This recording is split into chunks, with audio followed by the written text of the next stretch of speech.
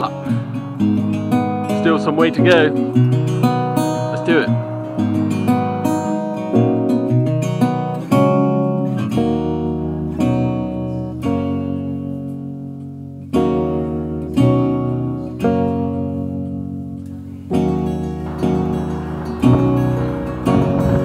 How about this?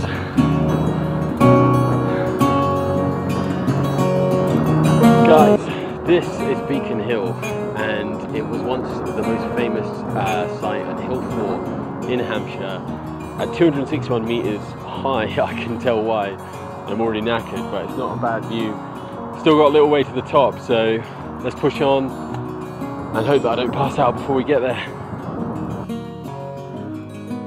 All that's left of the hill fort are these pretty well preserved and pretty defined ditches, really. Although that's not too surprising considering it's the best part of 2,000 years old. So I guess it doesn't look too bad considering.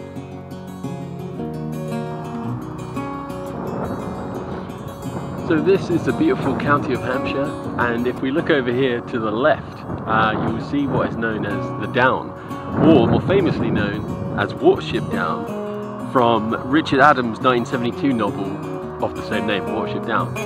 So I can't see any rabbits from here, but it's certainly a famous saying.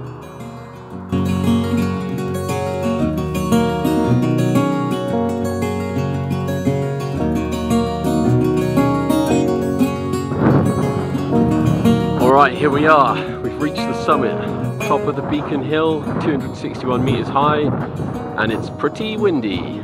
And it's also at this point I realise how much I hate vlogging, but it's pretty lonely up here, so my shame is kept to myself, apart from maybe one guy. Let's go see what he has to say.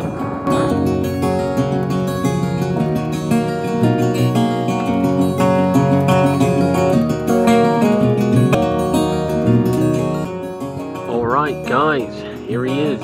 It's your friend and mine, George Edward Stanhope Molyneux Herbert, aka Lord Carnarvon.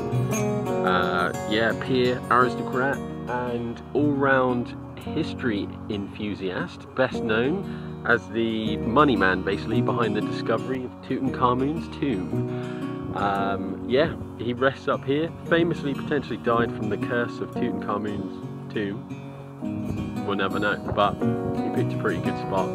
And thankfully he's not going to tell anyone about this cringy voiceover. So, cheers dude. And I think that's it guys. I'll end with a couple of vistas, but basically check out Beacon Hill. It's a cool place to go. Alright, peace out.